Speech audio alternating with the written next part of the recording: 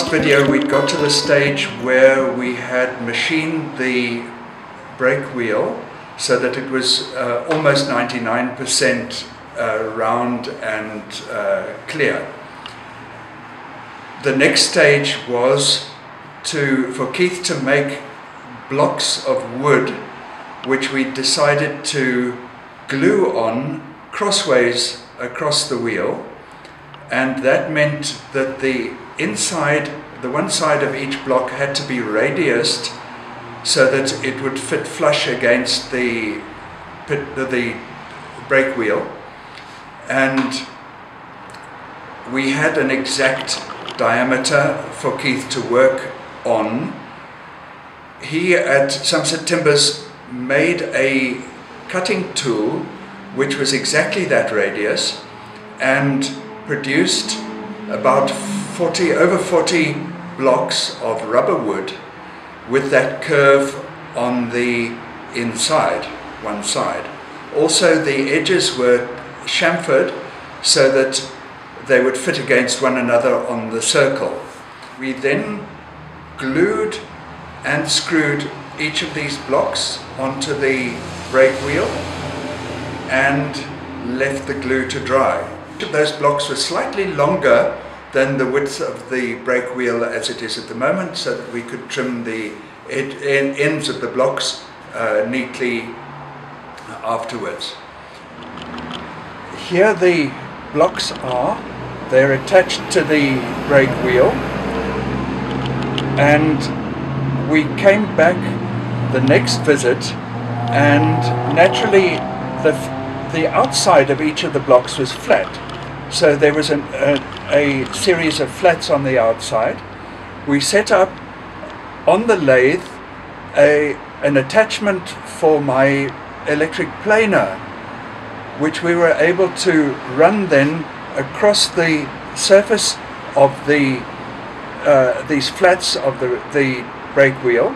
And so at this stage, and I think it's about 31 millimeters at the thinnest, we decided to stop. The last job we did on our last visit was to face this. Remember I said the blocks were slightly too long for the width of the brake wheel? We used an electric planer which we'd dismantled out of that special jig and planed and then sanded the surface here.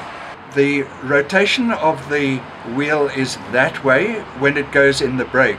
So we deliberately looked at the end grain of each block and turned it so that there would be no tendency while the brake was on for the grain to peel off. Our next job is to turn over the brake assembly. This is the big brake block assembly. It's very rigid, as one can see here, so there's no flexibility, so it really has to be the same radius as the wheel over there, perhaps with a slight clearance here, so that when the brake assembly is applied, that it deflects a little bit and then clamps the brake wheel there.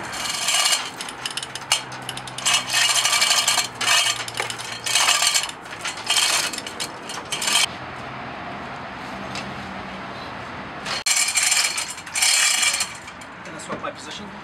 Okay. Not too bad. Okay, fine.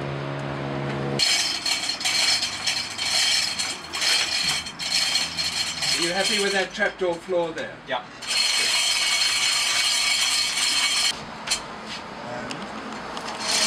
That'll be in the way. And put this block in. These legs off.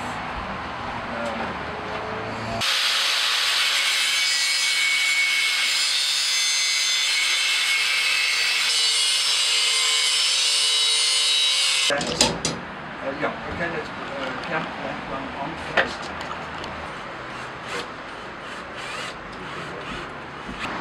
Before we do any machining here, it's probably a good idea to point out how much or how little contact there was between the brake assembly and the brake wheel as we found it.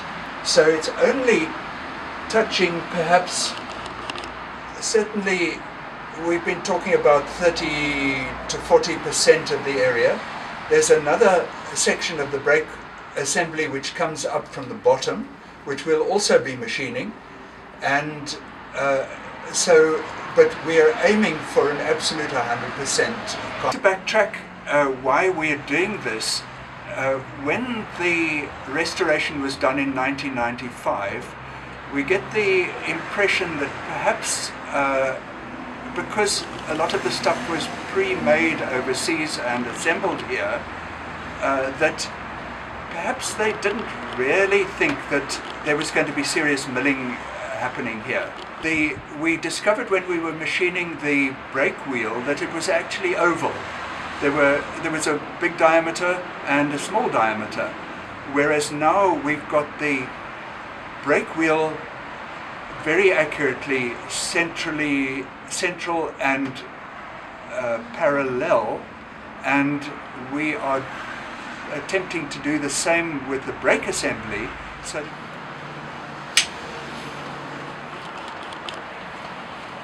our radius gauge, Plumb line. yeah, I suppose you can call it a circular plumb line.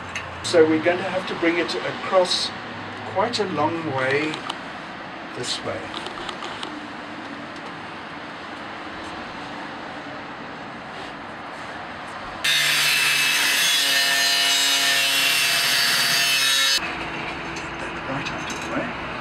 You see, now you can see why the spaces are there, so that the center of the router can get into the block.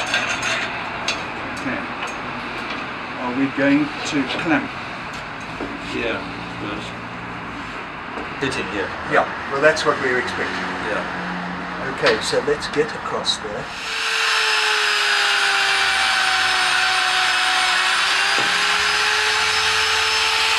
What we're expecting.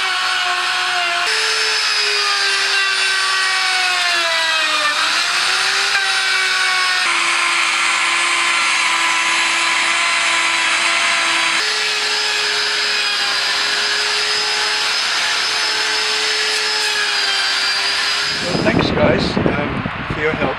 We really have achieved what I hoped to do today. We've got a true radius on the brake blocks, probably from the stage that we started cutting on the furthest from the cutter. In other words, when we just completely cut, another 5 millimeters of the thickness of the brake block has gone, and we've got a complete 100% circle on the brake block, which is about 4 or 5 millimeters in diameter bigger than our calculated diameter of the brake wheel. If there's still any drag between one and the other, then we'll staple on some very coarse sandpaper onto the wheel and run the mill with the brake slightly applied, just to true up one with the other.